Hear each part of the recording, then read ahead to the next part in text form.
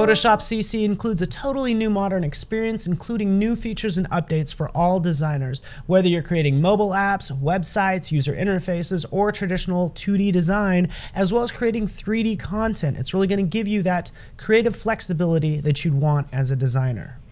The first thing you'll notice is that we've updated and streamlined the UI so it's clean and consistent, and then you can customize the toolbar to just show the tools that you use most often with access to additional tools just a click away. Next, and probably my favorite feature, is the ability to favorite fonts for easy access at any time, or you can sort by serif or sans serif or even by similarity, really making finding fonts fast.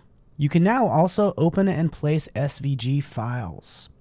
And you can add assets directly from the Layers or Brushes panel just by dragging them into Creative Cloud libraries.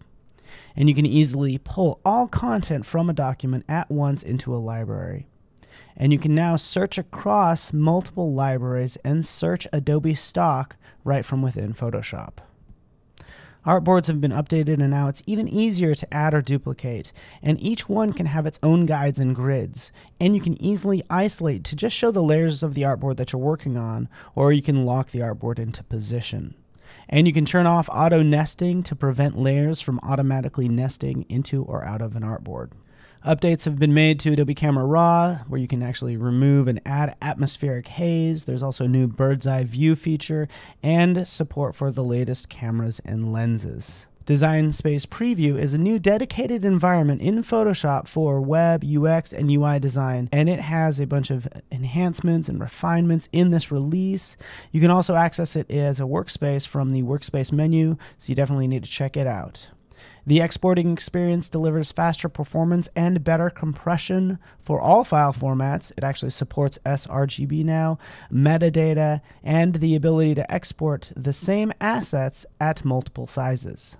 There are also some new apps that integrate with Photoshop, like Adobe Comp CC. There's Adobe Photoshop Fix, which is new, Adobe Photoshop Mix, and Adobe Capture, all which really allow you to create on mobile and then finish on your desktop. Now you can actually go beyond the flat image using 3D models. Just start by creating a human character in Adobe Fuse CC Preview, and then in Photoshop you can apply any pose or animation that you want. You can change the lighting, the perspective, and then composite that character into any Photoshop project, from a layout design to video, or even print them with a 3D printer.